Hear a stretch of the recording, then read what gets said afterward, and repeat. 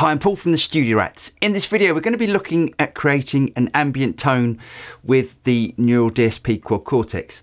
At the moment, with the releases that Neural DSP have done, they haven't given us a shimmer reverb and they haven't given us a plate reverb, but there's plenty of really good reverbs and effects inside the Quad Cortex that we can sort of get around it and create some really nice sort of ambient tones. Also in this video, what I'm going to do is to show you a couple of tips on the Quad Cortex just to make editing even quicker. Right, let's start from a completely blank patch. Now I'm going to do everything on one DSP chip on one line.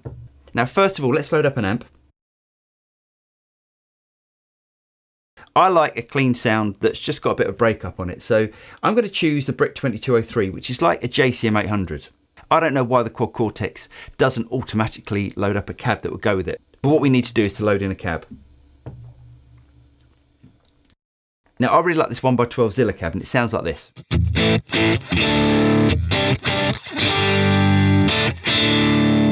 See, instantly we've got a really usable sound. I'm going to take back the gain a little bit as I don't want it so drivey.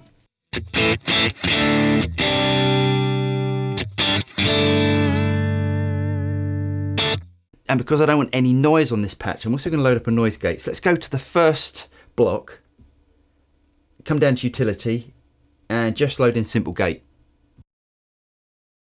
Now Simple Gate does exactly what it says. It's a really simple gate, but what I'm going to do is just to bring the threshold back. I might adjust this a little bit later on as I bring in some more effects and create more noise. So there's my sound so far. Next thing I'm going to load in is a compressor. I'm going to go to my second block and choose compressor. I'm going to use this dual compressor. By adding the compressor, it now sounds like this.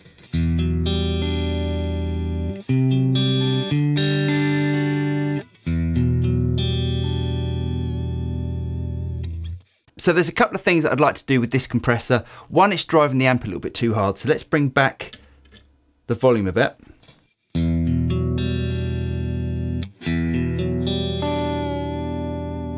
And also I'd like to use parallel compression. What parallel compression is letting some of the clean guitar tone through as well as the compressed signal. So let's bring back the mix. Let's bring it back to about 50%.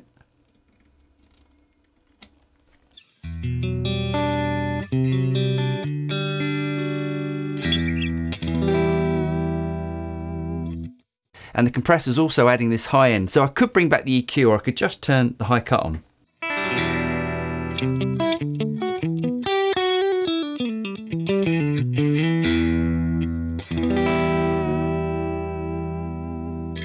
That to me is a great sort of clean sound. What I'm going to do next is to load in a reverb. I'm going to go to the last block as I want my reverb to be the last in the chain.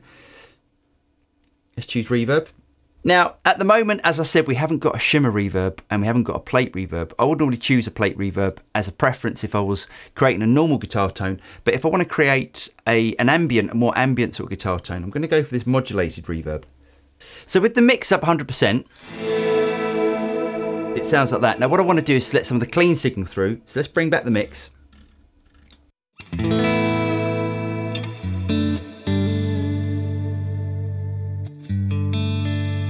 I'm going to turn the pre-delay up a bit as well, just so I can let some of the clean signal in before the reverb kicks in. And that's also going to be enhanced once I add the delay before the reverb.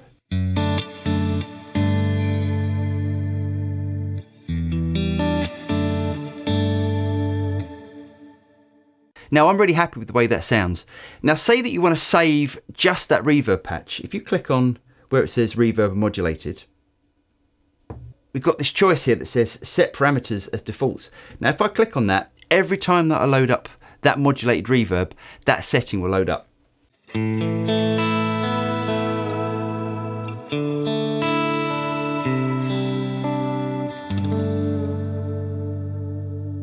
So it's almost like a way of saving the effects preset inside of the overall preset.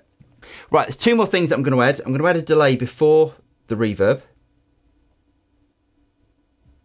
So I've got all these different choices, but what I'd like to do with this is to have a modulated reverb. I'm going to click on tape delay.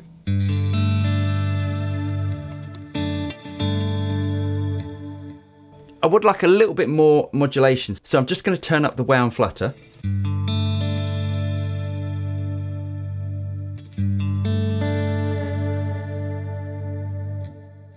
And I also want this delay to be a ping pong delay. So I'm going to change the ping pong to on. So if I play a note, you can hear the delays are bouncing from side to side.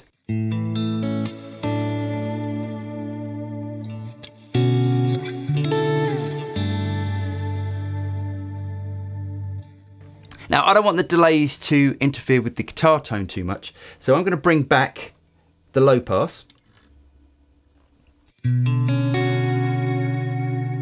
Just so they're underneath the tone of the guitar.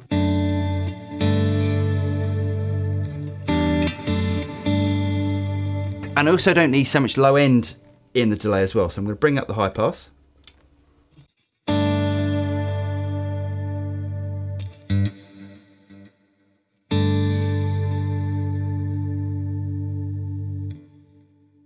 So there's my basic sound, but as I said before, we haven't got a shimmer reverb in all the different reverb choices. So what I want to try and do is to add some sort of pitch changing effect, just so we can affect the sound of the reverb, just to add some pitch to it.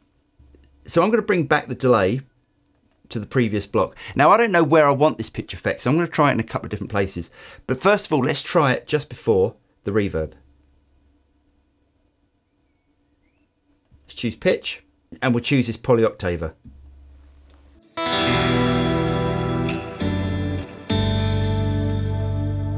Now that's created this sort of glassy tone, but I think if I move that before some of the other effects, we might be able to get rid of that.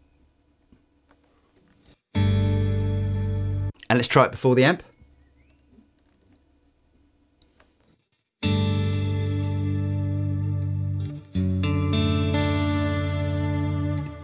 Hopefully you'll hear by putting that before the amp, we've lost that sort of over the top glassy sort of sound.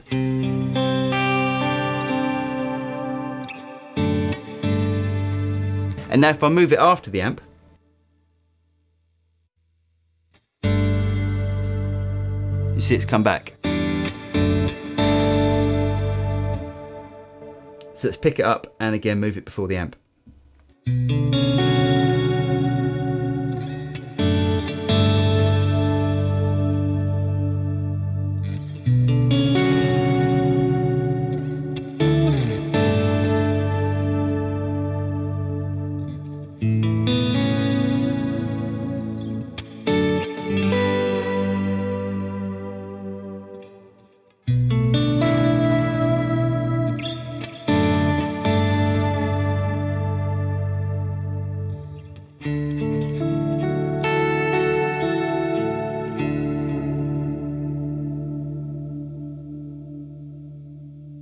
I'm going to upload this preset to the Quad Cortex cloud. If you guys want to download it, you can download it for free. All you've got to do is to search for the Studio Rats. I really hope you guys got something out of this. If you did get something out of it, perhaps you consider liking and subscribing, clicking on the bell button, and you'll be notified of any future video that comes out from the Studio Rats. I'm Paul, and I'll see you next time. Cheers.